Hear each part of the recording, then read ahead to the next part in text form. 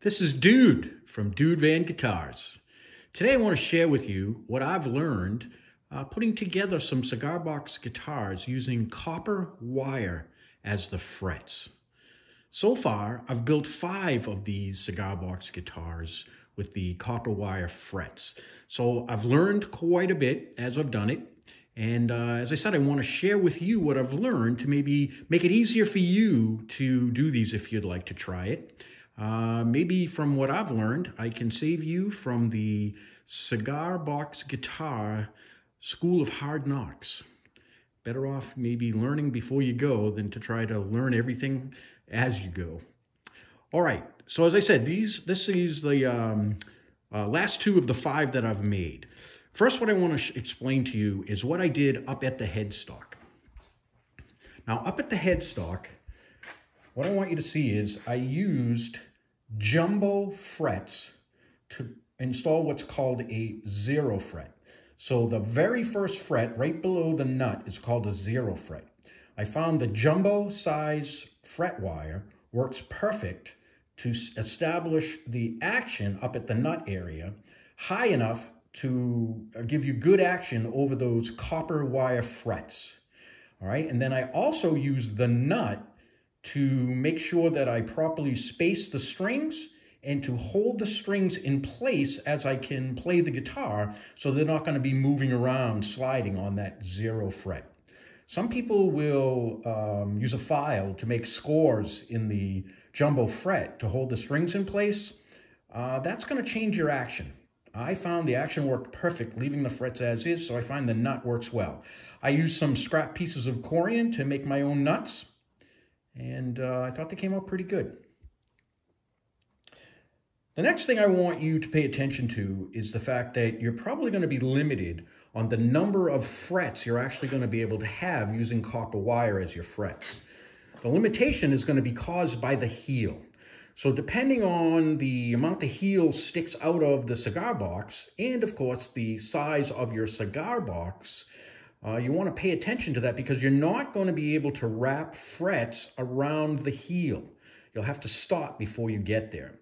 So understand that you may be limited, or maybe what you can do is you can plan around things based on how you make your neck, the size of the box you use, where you're going to place your saddle, what your scale length is going to be. All of those things will help you to determine how many frets you can have or how many frets you're going to be limited to have. The other thing that I want to point out is that you're probably going to have to accept the fact that you're going to need a little bit higher action on the guitar when you have the copper wire frets. The copper wire frets are not going to be perfect. In order to eliminate buzzing as you're fretting up and down the fretboard and the neck, if you increase the action, you'll get less of that. The very first guitar that I made using the copper wire frets, I don't know why, but I got really low action and almost no buzzing at all. And then I was able to use my fret hammer to tap down the copper wire where I was getting the buzzing. And as I said, I don't know why it worked so well on my first one, but it did, and I was able to get some really low action. But on these other 4 that I built, I had to go with a higher action in order to prevent that buzzing, as I said. Now, one last thing that I want to point out is I ran into a challenge with this guitar in that I originally put my tailpiece much too low down close to the box where the strings come out of the tail. What that caused was a very steep break angle going back from the saddle to the tail. So what was happening was, now remember, I've got higher action as well, so which is causing then the steeper break angle going back, right? The combination of the low tail and the high saddle. So what was happening was, as I was trying to work on the intonation of each one of the strings, manipulating the saddle at an angle, I was actually increasing the string, the tone of the string, making it sharper. Typically what I've found is when you don't have such a high break angle, your string in the open position pretty much stays close to the way you tuned it. As I was trying to slide the saddle back to get intonation, the problem I was having was I was getting my intonation, but then I was also in the open position having a too sharp on the string.